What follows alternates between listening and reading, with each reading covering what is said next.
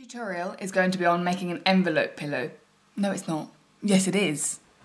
No, it isn't. It's not going to be a pillow, it's a cushion. Let me rephrase that. This tutorial is going to be on how to make an envelope. Is it a cushion or a pillow? It's a cushion. Yeah, it's a cushion. Yeah, blah, blah, blah, blah.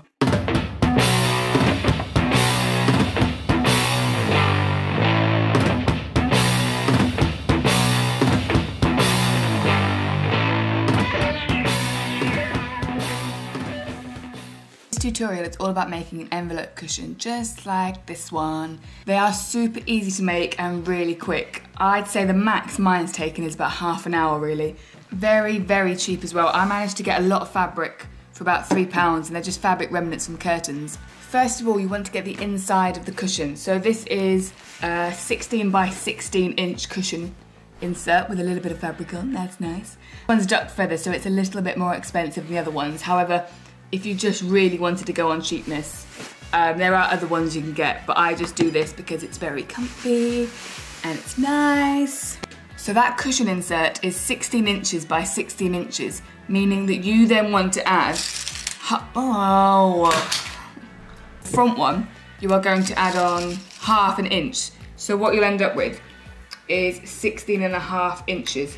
And what you want to do is measure that out, and then I've got a chalk pencil. Isn't a pencil, and you just want to mark out 16.5. So from where you begin to where you end. Well done, Robin, that was really well thought out. Again, I'm very good at this. I want 16.5 inches just to allow for when you sew, you don't want it just to get smaller than 16 inches because it won't fit around the cushion. 16.5 again. You've measured it all around, so how many sizes does a square have? Yes, you got it right, 4 sides, which means you want to do this 4 times. You've marked out 16 inches by 16 inches. You then want to cut that square out and that will be the front of your cushion.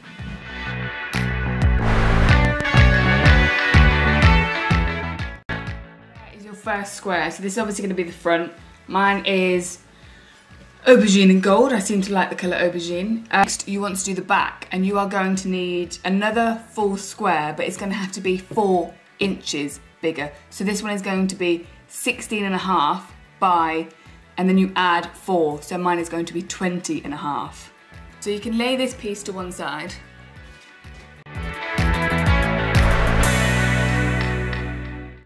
That's all marked out, you just want to cut it out again. So what you're left with now is a front piece which is smaller than the second piece.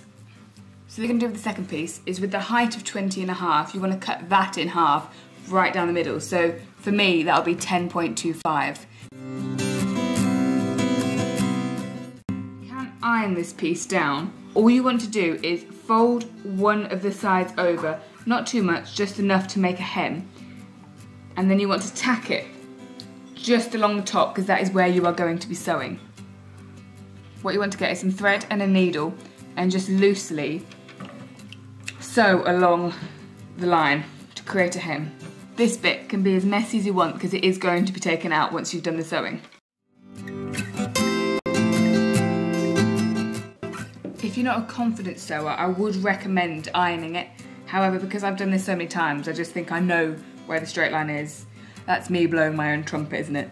So once you've tacked that half, I've decided to be easy on myself and I haven't picked a pattern that would look good matching the other half.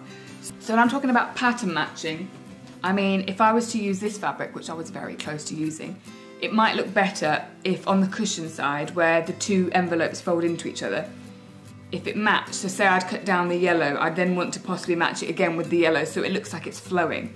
But with the pattern that I've got, I won't need to. Make sure you're not creating too much of a hem, as this can lead to there being an opening when the pillow or the cushion, I can't actually work out the difference, is closed. Boom, boom, boom, boom. There's a doggy at my door and he's trying to come on in. Once you've got both the hems tacked, you then want to just get your sewing machine and go straight across the lines. So now I've got my sewing machine with me.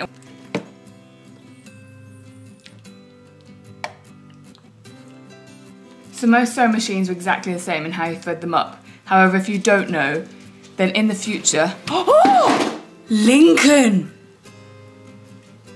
He just pulled, oh, my phone is actually in a million pieces.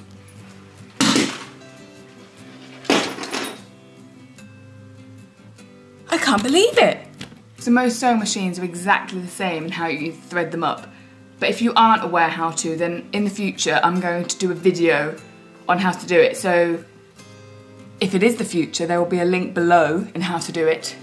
And if it isn't the future, then in the future, there will be one. So what you want to do now is just sew along the hem you've made on both of them. You have sewn along the hems of the two smaller pieces. You want to get your one big piece and say which side is going to be your outer side. And then you want to face it the right side in. You want to do exactly the same with your smaller pieces. And I suggest that the pieces where you can see the fold of the hem come onto the outside at first, because they'll then be turned inwards. Once you've laid your pieces out how you want them, you then want to go ahead and tack all around the outsides. So once that's all tacked, you are ready to sew again. And this time you just want to go round the outside.